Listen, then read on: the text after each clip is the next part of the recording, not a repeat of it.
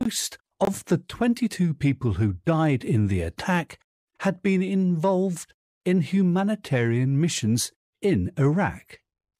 And among the dead was Sergio Vieira de Mello, the UN's top representative in the country. Every year, the UN commemorates the loss by observing World Humanitarian Day. So, what's the objective of World Humanitarian Day? Well, it's a day to remember the brave humanitarian workers whose daily work can involve terrible dangers and even a risk to their lives.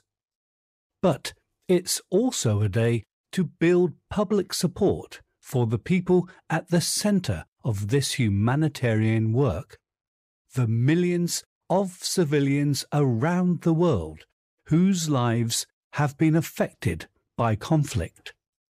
That's why the 19th of August is a day to ask world leaders to commit to protecting vulnerable civilians and to do more to end conflicts in the world. Do you know where many of these conflicts are taking place? According to the UN, one of the world's worst humanitarian crises in recent years is in Yemen. Due to war and a shortage of food, it's said that up to 75% of the population, or about 22 million people, are in need of humanitarian aid and protection. Meanwhile, wars continue in Syria and South Sudan, and these are just a few of the countries where conflict is forcing people to live in extreme difficulty or to become refugees. Now, let's turn our attention to the risks that humanitarian workers face. Humanitarian workers often risk their own lives to provide civilians with food, shelter, or healthcare. Sometimes these workers are attacked by people who want to steal food or medicine. Lots of conflict zones also have big problems with political or terrorist groups who see humanitarian workers as an ideal target to get international attention. In recent years, the UN has been promoting the online hashtag #NotATarget, and it has a very clear message. Humanitarian workers have just one mission: to help people in need. And they should be able to do this in safe conditions. They shouldn't be a target. At the same time, these workers travel to very dangerous places to provide aid for innocent civilians who have not chosen to live in conflict. The hashtag also implies more generally that civilians shouldn't be a target.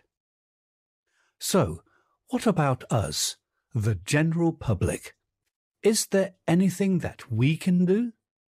It may seem as if the problems of the world are impossible to fix, but there are a few things you can do to help in some way. As a first step, find out about the major humanitarian problems the world is facing at the moment. With a quick online search, you'll probably also find online petitions asking global leaders to increase their help for civilians in conflict zones and for the refugees that come from these situations. Or, if you'd prefer to help in a more practical way, try following the advice from previous campaigns for World Humanitarian Day. Do something good, somewhere, for someone else. It could be as simple as that. So, what action would you like to take for World Humanitarian Day this year? This episode of Special Days was brought to you by the British Council. For more great listening practice, visit the Learn English website and check the Learn English podcast app for regular new releases.